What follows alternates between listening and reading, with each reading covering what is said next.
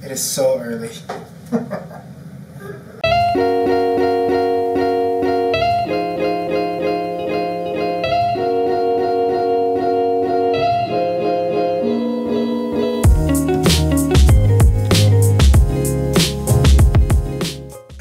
What is up, everyone? Welcome to 90 Degrees, a channel about sketch, design,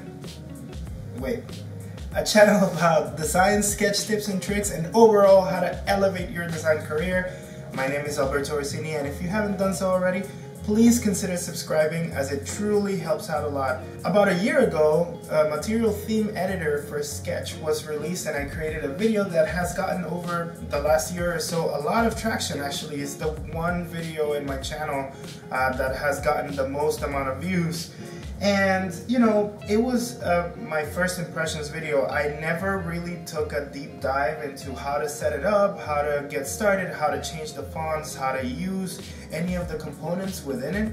I wanted to take the opportunity today, just because I have a little bit of time before the sun is completely beaming off of my face and I have, you know, regular lighting inside of this room, to actually jump in and show you guys how to set up your project for the first time, how to, you know, modify those components, and how to put that file that you create in a shared space so that you can use it as a library together with your team, or if you're working with other designers, if you're working with anyone else that is using Sketch, they can use the same components as you.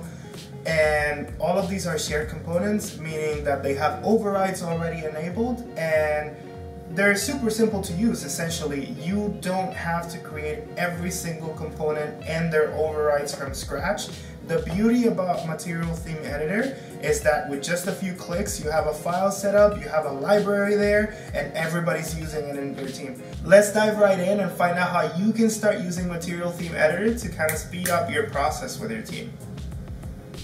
Alright, so before I create a new document, I'm actually going to go up here to plugins, and I'm going to go to Material and Open Theme Editor.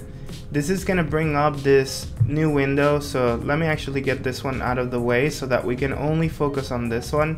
The first thing that you see is actually very simple. You have 4 different base themes that you can start with. You know, there's a couple of differences between these in style and the colors, but you can truly just change all of that once you get started. So I'm gonna use Fortnightly just for the sake of this example, but feel free to select anything else. Once I click start with Fortnightly theme, it is telling me to save it in a shared location. So I'm gonna move it at some point. I'm gonna move it into that shared location. For now, I'm just gonna put it in my desktop so that I can see it, and I'm gonna name it something else. So let's call this 90 degrees. Now it opened the file itself, which you can see here within Sketch, but I have this other window on top of it. There's a few different elements that you can change. So for example, I can change the main color of my document. So let's say that I want to create some sort of, you know, sort of like deep purple experience. I can do that. I can do the regular text color, but I can also click on this plus sign if I want to create a specific, you know, sort of like color option here. I can do that, and what's lovely about this is that it's also telling me about accessibility. In terms of AA compliance, I can see that this color font will pass at least AA and also AAA compliance. So I'm gonna stick with that. So the secondary color, I wanna choose something that is more on the sort of like magenta side of things. So I'm gonna go ahead and do that also.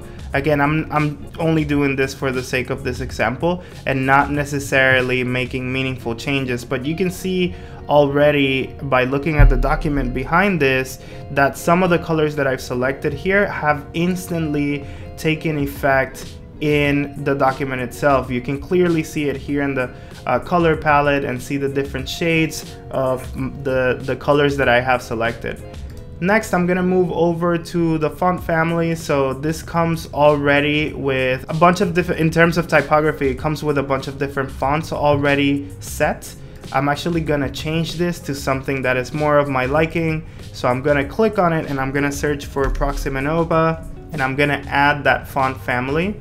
and you can see again instantly, I mean this thing is just so powerful. Instantly everything sort of changed in the background. Now I can go through the headlines 1 through 6, and I can change that to be whatever font I want. And I can also do, let's say that I want this to be extra bold instead of black. I can do that, and again, it instantly changes not only the look, but also the description in the background. I can also set things like I want my corners to be rounded. So let's say that I want those to be 8 pixel corners. It's right now set to cut.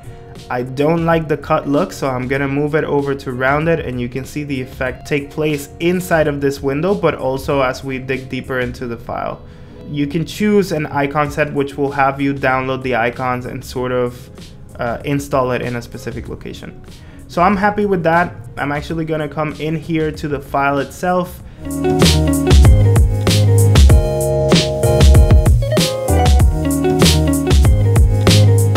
The good news is that not only are all of these preset for you, they're part of a connected library. And the cool thing about the way this file is set up by default is that you can see basically a cover that this will be your library cover. You can change this for something else. And when you look at the libraries inside of Sketch and go over to libraries, basically the cover is what you're gonna see represented here. So for example, you can see that 90 degrees is already installed, and that's what I have there. But if I wanted to get rid of this altogether, oops, I didn't mean to do that. I just wanted to get rid of the internal stuff, and I want to change the background color to, you know, whatever, and type something on top of it.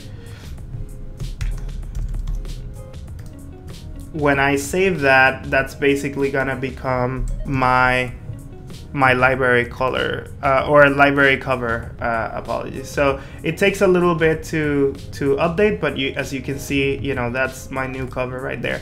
And you can use that simply to share the styles within your team, but also the way we use it in my team, as you can see here, is that we keep our versioning number for that specific library within the cover, and that really helps other designers in the team identify that they're up to date. It helps us troubleshoot if there's any discrepancies, etc.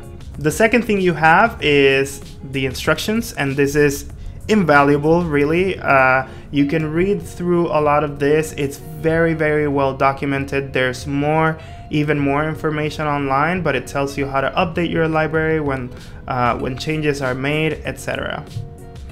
You also have your components themselves. So you basically have, this is a UI kit of absolutely everything that is available within your library. It's all represented here. I mean, this is just nuts that they were able to fit it all within a single plugin that sets up this file for you. Imagine how long it would take you to create every single one of those components.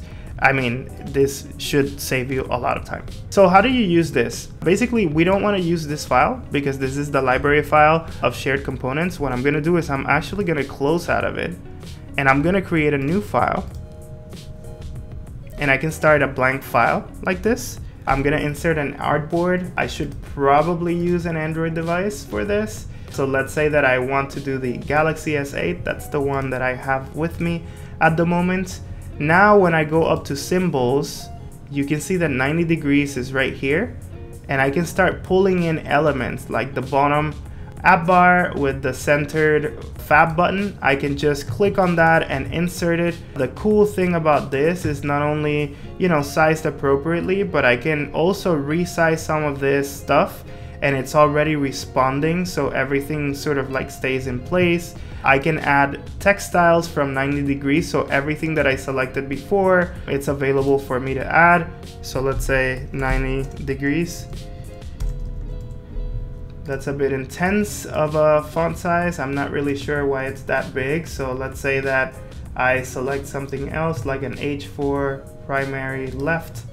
I can change that, and as you can see, I'm able to select all of that simply because it's a shared library. So that's pretty neat. That's it for getting started with Material Theme Editor. Please let me know if this stuff is useful to you, and if you've learned something today, if you're interested in designing with Material Design and using these libraries, using these components, and even designing for Android using Sketch, I'm going to be creating a whole slew of videos specifically about the subject. So please go ahead and subscribe, and I'll catch you next week.